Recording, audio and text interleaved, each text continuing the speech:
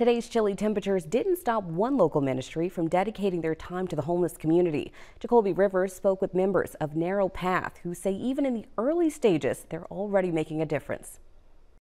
God allowed us to go through the darkness that we were in so that we can reach back into the darkness and bring hope to those who are still there. Meet Mallory and Joshua Hutchison.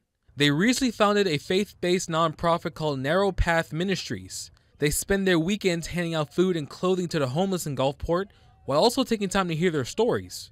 You find out that a lot of things happen to them as children, parents divorcing, abuse, things like that, being exposed to drugs and violence and things at a young age.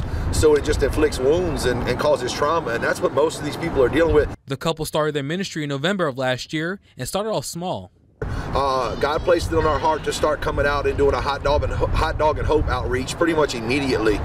So we've been doing it twice a month now since last year in November. The duo says this is a personal mission for them because of their past. I was in addiction for 23 years. I was in and out of prison most of my life, involved in gangs and different things, and it ultimately led me to on the streets where I had nothing left.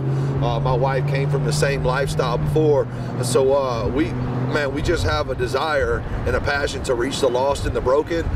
We were fortunate enough to make it out. We were blessed, and we were shown a vision for a ministry. We're both Christian hip-hop artists and traveled the country, and we were doing outreaches and events and reaching the community like this in other places. And once we had the vision, we set the course, we launched the nonprofit, and here we are. They were able to build a men's shelter to help people overcome addictions and mental health issues. And with a devoted team backing them along the way, they intend to grow their ministry with one prayer at a time.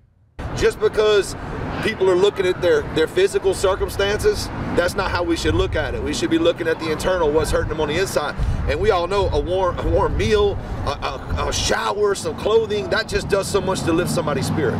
Look, addiction doesn't sleep. Homelessness doesn't sleep. All these things do not sleep. So we want to be able to be functioning 24 hours a day to be able to reach people.